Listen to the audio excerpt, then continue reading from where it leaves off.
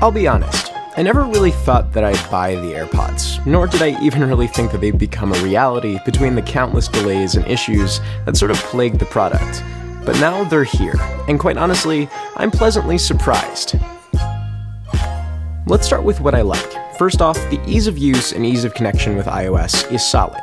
You open the lid and you're connected. It's that easy. The headphones also know about your other devices, so it easily connects themselves to those devices seamlessly. Now this also goes for Android too. You go through the pair process once, and from there on out, it's a really quick pair. The other thing that I really appreciate is auto pause when you take the earbud out.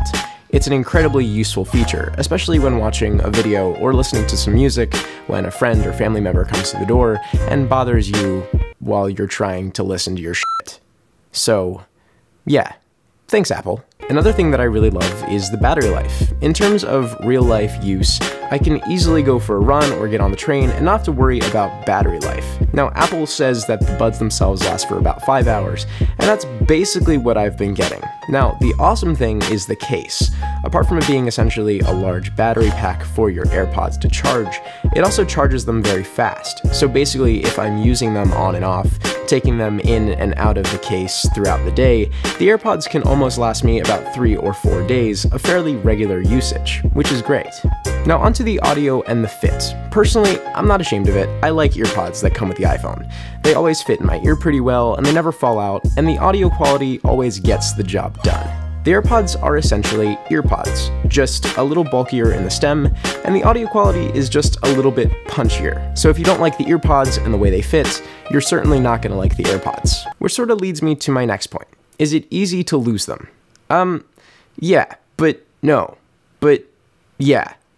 Let me explain. I've only lost the AirPods once, and this is because I was stupid and forgot to put them back into the dental floss case. Thankfully, I found them in my jacket pocket about 3 days later, but I think you get the idea. As long as you put them back into the charging case, it's a lot harder to lose them, at least for me, because I take them out of my ear and back in the case they go.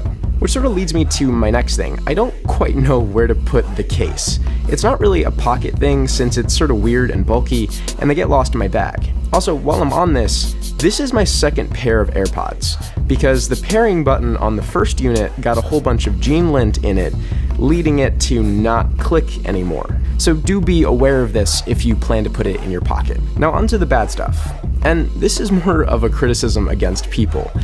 Why are you saying that it's too expensive? I mean, yeah, $160 is a bit of cash, but in comparison to like the Bragadash or the Icon X, they're still really comparable. So price-wise, I don't think it's that bad. In fact, I'm surprised that Apple didn't price these much higher. So onto the real criticism. The controls are underdone.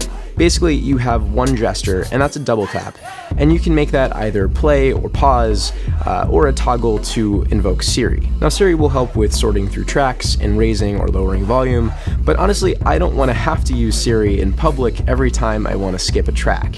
This is where something like the Bragadash has it right. Bringing more gestures to the headphones would have been a lot more useful. For instance, you could increase the volume by putting your finger at the bottom of the stem and scrolling up. I mean, I don't know how possible that is, but it would have been cool.